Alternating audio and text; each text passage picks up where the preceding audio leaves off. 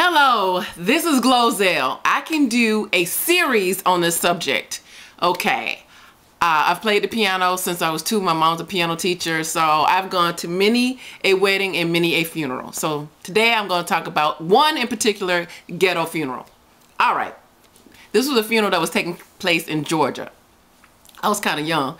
So we go to this funeral in Georgia. Okay, now then the funeral's supposed to start at 2. Okay, I'm sitting at the piano playing a little soft music. Okay, 2:15, 2:30. They black people and we in Georgia, so I just knew it was going to be late, so whatever. I'm just sitting there playing, da-da-da-da. People start coming in. Okay, there was no body, no casket, nothing. And this is how we do it that way. I've gone to different funerals. People do things differently, but where I'm from, there's a casket with a body inside and it's open in the beginning so you can view. Okay, none of that. So eventually, funeral home shows up with some program. So there's a program, but there was still no body. And I was just like, this is odd. My fingers getting tired. I'm playing. Now I'm singing. I'm just doing a whole concert. Amazing. You know, I'm just keeping it going. Finally, we end up having the funeral without the guest of honor. Now, in my head, I'm like, this is crazy. I didn't understand he showed up late for his own funeral, but he didn't show up at all to his funeral.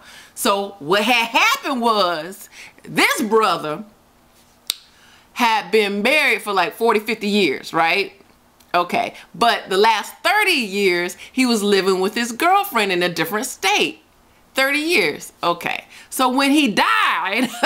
When he died, whatever money from the government or whatever job he had went to his wife. Whatever retirement, whatever funeral money, whatever money went to the wife. Now then, so we sitting at the funeral and the wife is like, I'm not paying for this funeral. I finally got some money. He didn't pay child support. He just left, you know.